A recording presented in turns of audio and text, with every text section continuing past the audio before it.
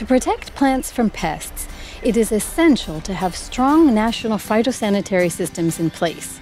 National plant protection organizations are responsible for implementing the International Plant Protection Convention, or IPPC, and its standards. The IPPC provides the framework for concrete technical assistance to countries using the IPPC Phytosanitary Capacity Evaluation tool, also known as the PCE. So what is the PCE? The Phytosanitary Capacity Evaluation, or PCE, is a management tool designed to help a country identify its strengths and gaps in its existing and planned phytosanitary systems. The strategic plan developed through PCEs provides the basis for dialogue with donors, improving the likelihood of accessing fundings and strengthening phytosanitary systems. The PCE tool is implemented through consensus, and it is confidential.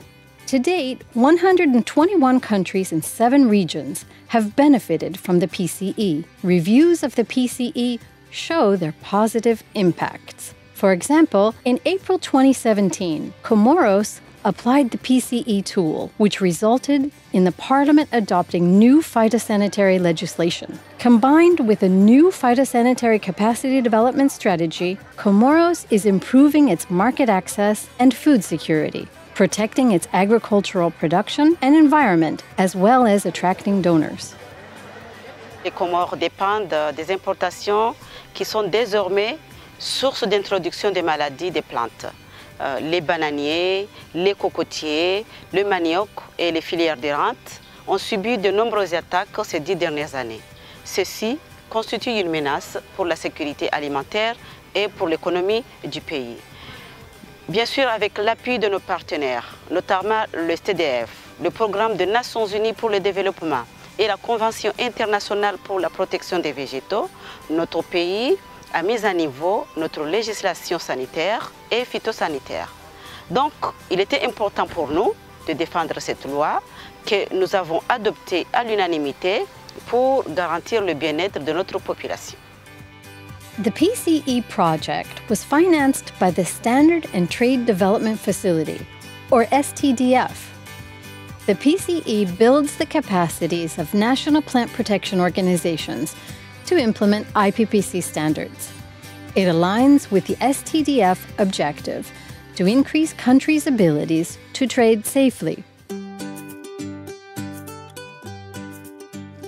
The STDF continues to actively support the PCE tool.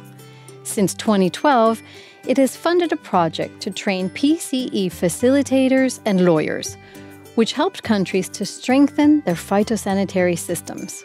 The PCE project, known as the STDF 401, trained national experts to conduct the PCE in countries. 40 PCE facilitators and more than 20 lawyers were trained as a result of this project.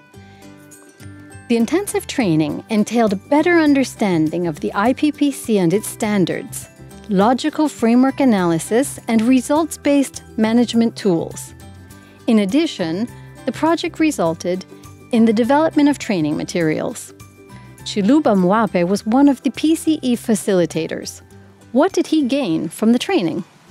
The first that I'd point out that was so helpful in conducting the training, first it was group management and presentation skills.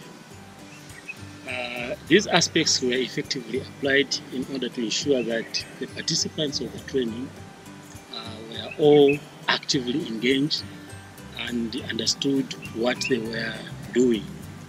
Besides that, the knowledge that we gained with regards to understanding of the IPPC as well as the PCE process enabled me to deliver the presentations as required.